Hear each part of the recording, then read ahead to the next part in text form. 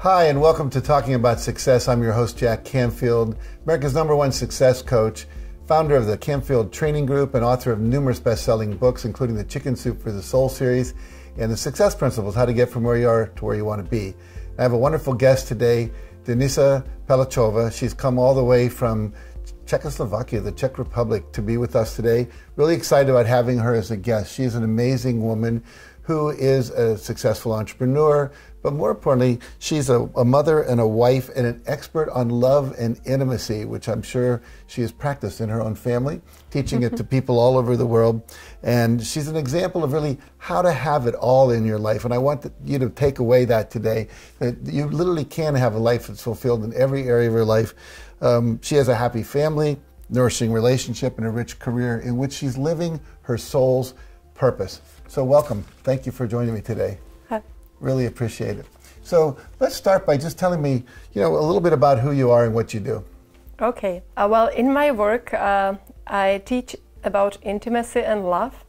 But most importantly, I would say that I'm helping people to find more the feeling of how it is to be themselves, which is the basis of being in a relationship and having a happy family. And I've been on this path since 2002, so I started, pretty young. And since I was a teenager, I remember that I always wanted to help people. But for a few years, I didn't know how. I was studying sociology, and I was sort of preparing for being the market researcher or to work in politics. And I didn't feel happy looking at this, possible career of mine. And in that time, I was looking for something that would make more meaning in my life. And in that time, I found some workshops where I would learn about my body and feelings. And also, I joined a Buddhist group and at a Buddhist center, which was the beginning of how my path started to unfold. And later on, I was asked by some of my friends to give a workshop on intimacy and relating, and that's how it started. Now, you teach about restoring and enhancing love and intimacy in the relationships, and talk a little about that. Well, what I would like to say first, that today we are in a time where so many people divorce or break apart. The statistics for both Europe and Americas are about 50% divorce rate. In my country is 50% in 3 to 5 years after marriage, which is the time to have 1 or 2 children. And in fact, those breakups rates are even much higher, which means that we are a society which doesn't know how to live together for a long time. And at the same time, what I do believe and what I can see from my practice, in my estimation, about 80% of the relationships which are breaking up, they could be happy together. It doesn't mean that they made a mistake when choosing their partner. They could have a happy relationship and marriage and family. They just didn't learn how. And that's the point, because we are not taught how to create and maintain a long-lasting relationship where there is love and passion and respect. And for most of us, our parents, they were not very good role models. We didn't learn at school how to, be intimate with someone, how to communicate in a relationship, how to create and maintain a nourishing sex life as well.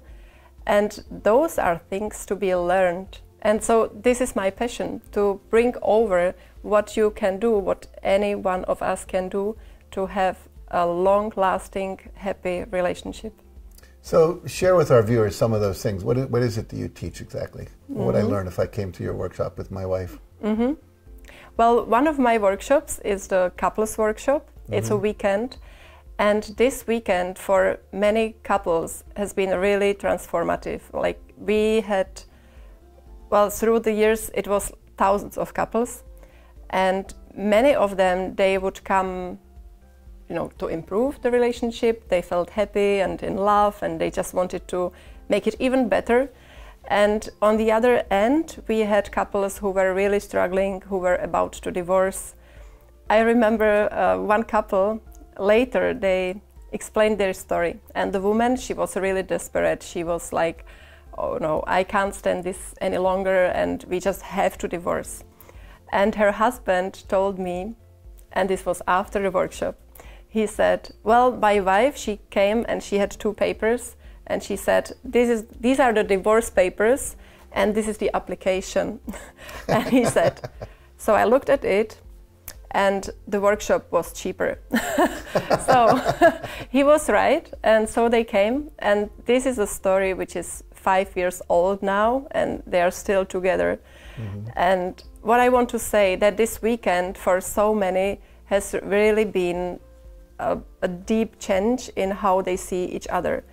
And what happens for many couples, that over time there is more and more distance created from something we just don't express and we just swallow. We don't communicate about our needs, our feelings, and some things may happen which are painful.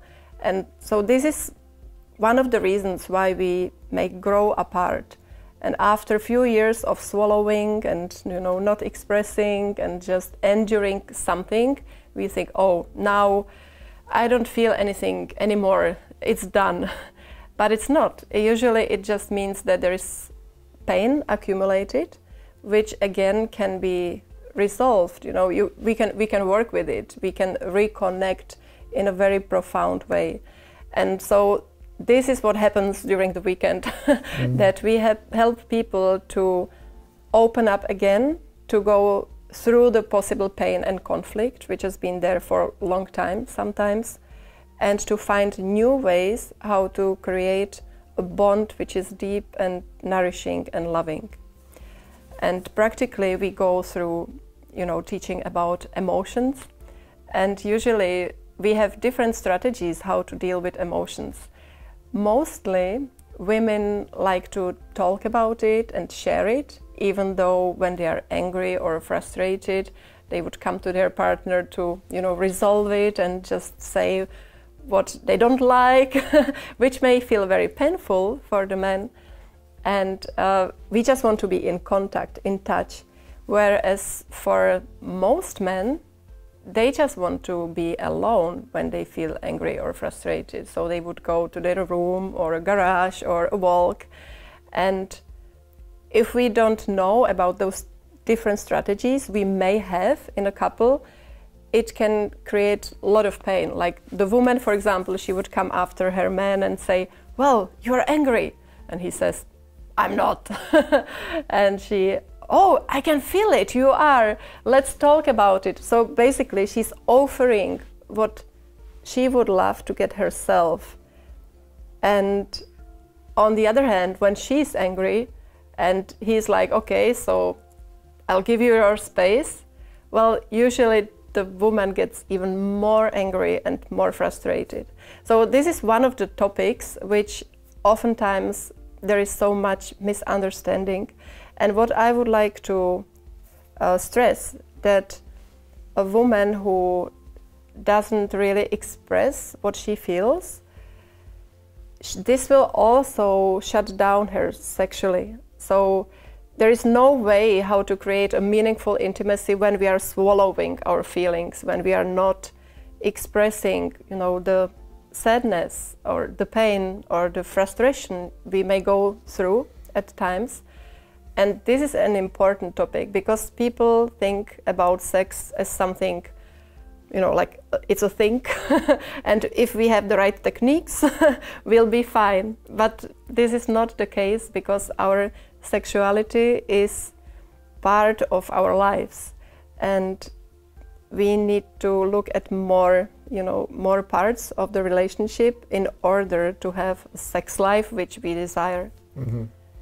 Now, I know for me, because I was one of those men who went to my cave, one of those men who found it very difficult to cry. I had an experience when I was a child where my father was spanking me and I said, I'm not going to cry. I will not give you the satisfaction of seeing me cry.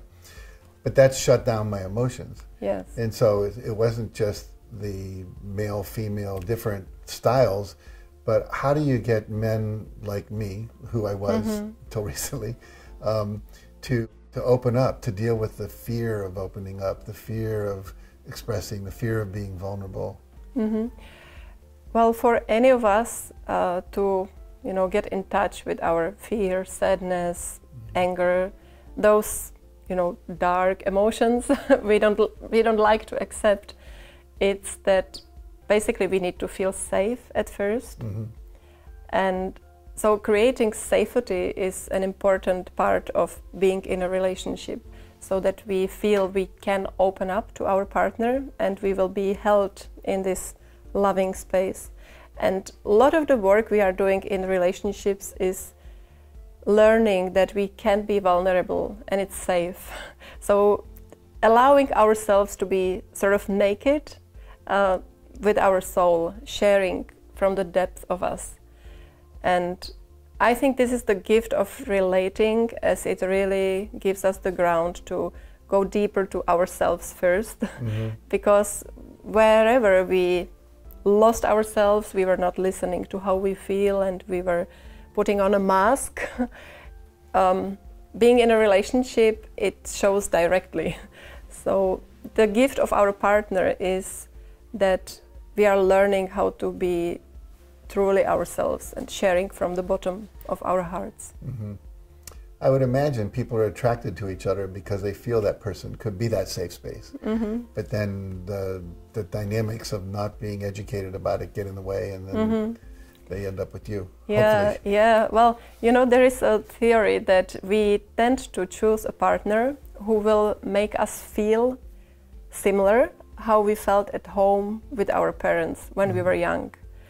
And I think this is true for many of us, that the way we grew up, even though it may have been painful or sad or dramatic, it feels like home. Like, this is home, this is love. This is what I'm familiar with. And then we tend to create a relationship to escape what was at home. But if we don't work with it consciously, we have the tendency to recreate how we felt at home. So we are asking for love and we are never getting what we really want.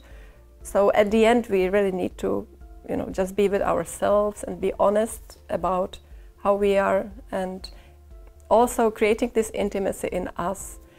I think this is one of the mistakes, that sometimes we want to improve the relationship, which means we want to improve the other partner. Right. Life would be good if this relationship would work if it weren't for you. Yeah, so if he is like this, or if she is this way, everything will be fine. But at the end, we need to take the responsibility for being happy. And yeah, this is a personal journey. Now, do you work with individuals as well as couples? Because it seems like whether you're in a relationship currently or not, the same issue exists inside of you that keeps you from being able to form those kind of relationships. Yeah, I do both. I also have many workshops and trainings for both men and women who are single, or I also have just women's workshops. And in those workshops, I work a lot with, feeling your body and feeling your emotion.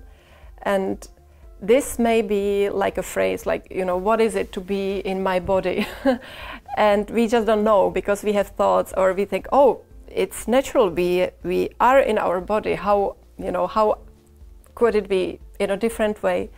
But I heard so many people say after they went through, usually it's also like physical exercises, feeling your body, touching your body, breathing.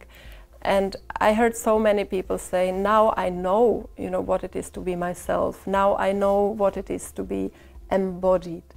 And I think this is something which is missing for so many of us, because as we are growing up, we are taught how to think and how to be logical and how to be goal-oriented and have results. And we just may tend to really suppress this side of us, which is about feeling and intuition and also just being instead of doing and achieving.